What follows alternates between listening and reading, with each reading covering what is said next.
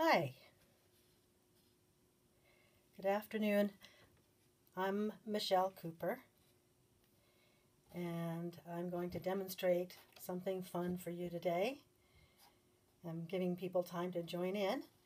Last time that I was on Periscope, I demonstrated the 6-stroke figure, and they looked kind of like this. You saw those last time, right? So this time I'm going to show you how not just to do an unusual method. Oh, thank you, Laura. Appreciate that. I'm not going to show you just an unusual method, or what am I trying to say? Aloha. I'm going to show you how to use a different material to do kind of a cityscape. I think sometimes we feel a little bit scared about drawing, and the way to get over that is just to go do it. This is one of my urban sketchbooks. I'm one of the Seattle urban sketchers, so I did this in Pioneer Square last August with a group of sketchers, and this would be kind of the traditional look of a watercolor sketch with a little bit of line work if you're going to do it with a pen and ink. Most of the time I would be doing that with a micron pen and then watercolor over it. But today I'm going to show you a different way. There is an online website that is called Virtual Paintout, and every month they go to a different, virtually as a group, they go to a different place in the world for the whole month, and then you can use the little pegman on Google Maps to travel wherever you like. Well, if you go on Virtual Paintout, Bill Guffey is the guy who hosts that. He'll choose the place for the month. So this month it's in Mallorca. But the one that I did in this picture that you see now, the sketchbook here, that was in Bangladesh. Yes, a virtual vacation from the comfort of your studio. And it's really fun. So see the method, see how this looks very, very dark. The dark's on there. That I painted with this India ink and with this, a twig. So I'm going to demonstrate that for you today. But first I have to get my ink out of the way here. Have to put my paper up. I am an urban sketcher, by the way, and I blog to the Seattle Urban Sketchers website, or their blog. So here I got this. It's pruning time anyway, right? So I'm just going to cut my twig in half. It's up to you what kind of a slant you want to do with it, but if you use your clippers, you can cut yourself any number of twigs, any kind of wood. But it usually works out best if you use dry wood when you're finally going to use it for your ink drawing. So here's all your materials. India ink and a twig. Well, and some watercolor paper, of course. I like watercolor paper that has a bit of tooth in it. So I'm using Saunders Waterford watercolor paper. And we're getting a new, well, we got a new streetcar in Seattle just recently, and this weekend there's going to be a big celebration about it. It's going to coincide with the Lunar New Year. The new streetcar goes up Capitol Hill, up the hill from like Pike Place Market, I think. No, Pioneer Square, to 10 different stops up First Hill, and it's going to be so cool. I'm just drawing a frame there so I can make sure that I do my twig in the right place here. All right, then I have my India ink and my twig. Where am I? Here I go. Yes! You got to go see it. If you're in the Seattle area, all the rides are free on that streetcar all the way through President's Day. And then you have to get an Orca card or I think that's how you have to be able to do it. So this is India ink. This is waterproof, and it's, you know, you can put your watercolor over it. I got to figure out where I'm going to put the streetcar here. So I'm just going to do a pretty easy view since I'm on Periscope, and I'm making sure that I don't make too many mistakes. So yes, so I hashtag do it for the process, and then I worry about making mistakes. That's not the point, is it? Okay, so, well, the front of a streetcar is real easy because it's just a square, kind of. And then it's got this side mirror on here. That's going to be rather dark. And then I've got some, you know, those little frames that go up into the wires here. That goes like that. And I think one of the main mistakes that people make when they're doing this, when they're trying to draw with a twig, is they're trying to get some ink out of it or something. I don't know, but don't press hard. Just do a normal pressing. There's the street here. Okay, and it's raining today, so if there's room on this, I think I'll make some reflections happening on the street. Here's the tracks. Fun. This is the other part of that section there. And then there's a car coming back here. Whoops. Gotta get this better. Just do a little bit for the distant car here. That's really wonky. I'll fix it later. Alright. Looks like it's a little bug looking at you. Alright, now let's put the street on. I mean the buildings on the street. So there's lots of buildings happening over here, behind here. And then as you run out of ink, you can make it look lighter than there, and then coming down here, turn your twig over, see how it goes. That's fun. Now there's a guy online who's just amazing. He's on Instagram too. So on my Instagram, I will put his handle. Everybody calls him KK because I think it's too hard to pronounce his name. So if you go to my Instagram later on today, I'll post where I understood about doing this. Only he is 100 million times better because he's the guy who really pioneered this. Now I'm not saying that he did it before I did, because he didn't. I've been telling my students for a long time that we can paint with a stick and a berry if we need to. So not to worry if you don't have really good materials. And this just kind of proves it. A bottle of India ink and a twig from the garden, which works out just nicely for us now because it's pruning season anyway. Don't you think we should put a 6-stroke figure in here? Well, how about a 2-stroke figure? There, put that person in there like that. There we go. Now, let's see, what else can I put in here? Oh, more buildings in the distance.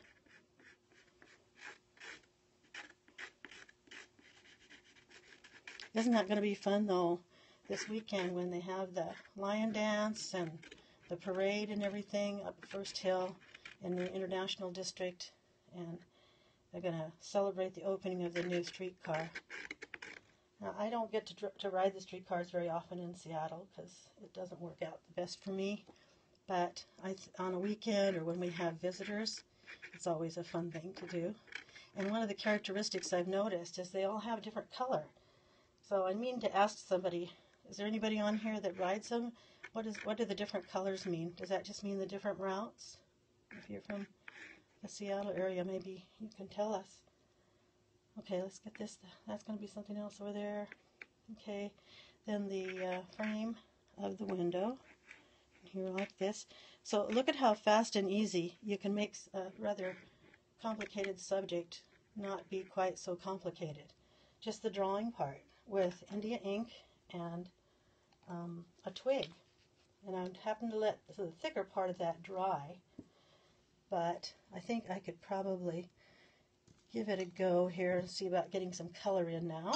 Some watercolor, just using regular watercolor now. Like I said, it's raining today, so if I can get it to look like wet streets, and all the better. There's a blue garbage can here, and here we go. Thank you. Thanks very much. Now, if you saw my post on my YouTube channel, that was so funny because I didn't capture it in time on Twitter so that I could show the comments and the hearts and everything. So here I am on YouTube with my many invisible friends, just talking away, and you can't see the hearts and you can't see the comments.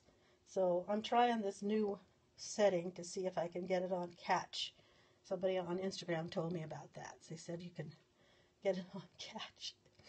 Yes, I'm just talking to myself there on YouTube. So the normal YouTube people aren't going to even understand that hardly at all.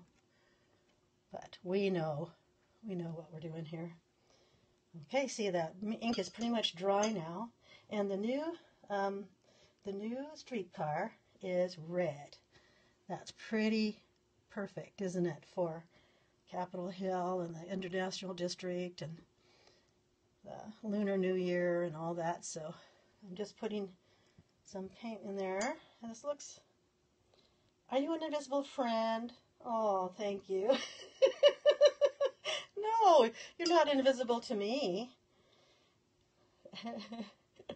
Hi, Kathleen. I saw yours recently. Really nice. Kathleen was doing some ink and watercolor too. Have you ever used a stick? Fun. So I'm just putting in these colors now. I don't know what it looks like on your screen, but mine aren't coming out as vivid on the the Periscope screen to me as mine are on my own iPad.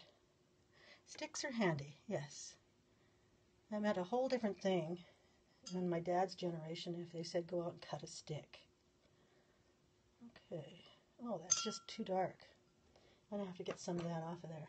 Let's see. A paper towel. Take this off. You can blot things off if you go right away. Yeah, ouch. No, it's a good thing. When I'm painting on location, I usually use a water brush.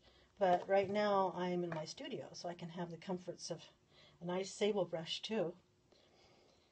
Yes, time to commute. You'll be listening and maybe watching. Okay, Judy. Yeah, I wish I was better at that commuting. I will get better at it. Okay, so let's put this pavement in here. Like I said, it's raining today, so I want to show that to a certain point. Put a little reflection in here like this. There we go. And so see a little bit of the reflection of my blue thing here. Get some watery looking stuff going on back here. Let's see, get this over here like this. See how brief you can be once you've got quite a nice sort of established color going on with your ink, and there's not much for you to have to do with the watercolor. I'm trying though, I don't want to make it look like it's cut out, pasted on, or like it's colored in either. I want to give it kind of the feel of it. Purple's fun. You know, we have a purple streetcar too. Yes. Purple one, a green one, a yellow one. All kinds of wonderful stuff. Let's see. The Seattle gray sky. Ultramarine blue and burnt sienna. The handiest colors you ever had in the Northwest. Okay, so let's go like this. Oh, thank you, Margot. Thank you so much. I can use the encouragement. Okay, raining, raining, raining.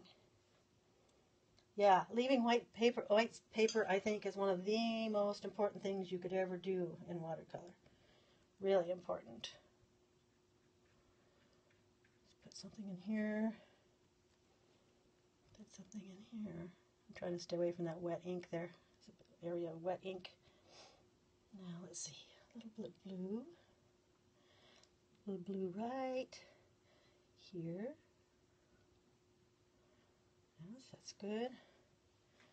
A little reflection of orange, a little bit of orange happening here. Okay. Whoops. Still wet. That's the thing, you can't just stop and let the paint dry, can you? Get some more of this here. Oh, great, you guys, thank you for the hearts. Now let's see, we want to get this darker over here, so we'll make these into the building shapes behind the trees. It's just a cityscape here. Got these two-stroke ink person, so somebody's bound to be wearing red just because it's nice, so we'll put this little six-stroke like person. They got a hood on, it's raining.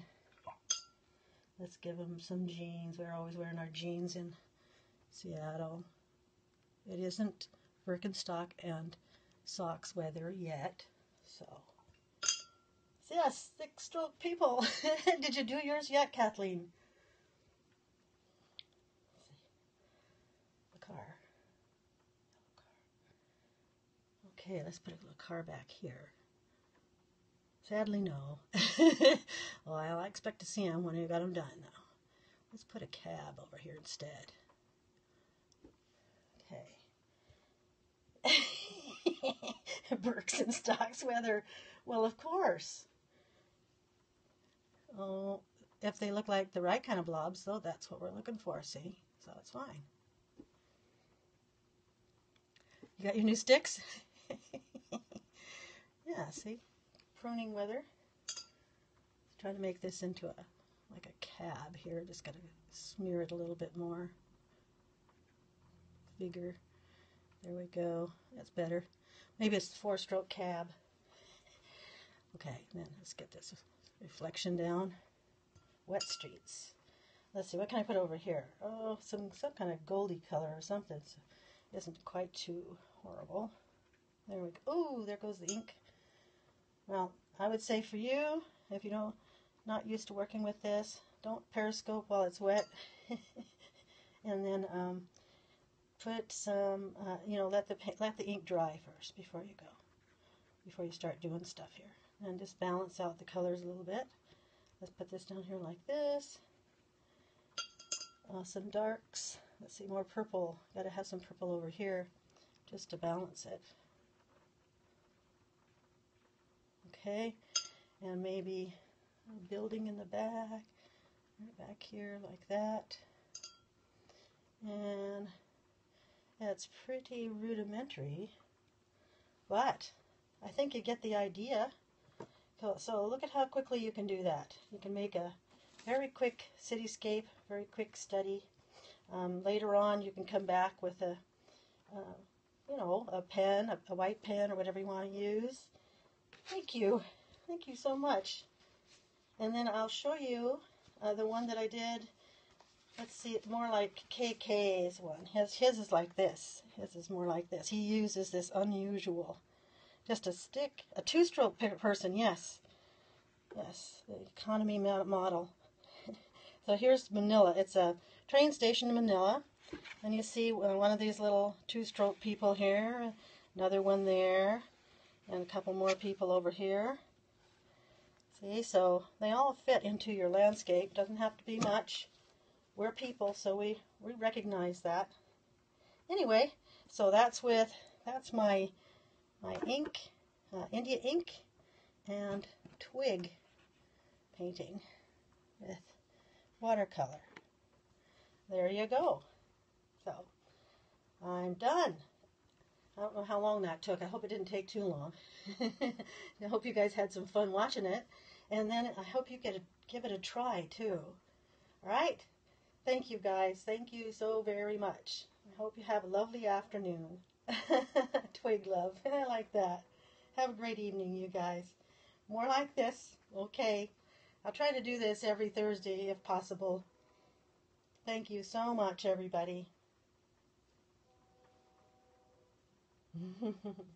Thank you, Mary. Thank you very, very much, everybody. If you have any questions, I should have asked you if you had any questions. If you came in late, you can watch the replay. All right. Thank you very much, everybody. I'll say goodbye now. Bye.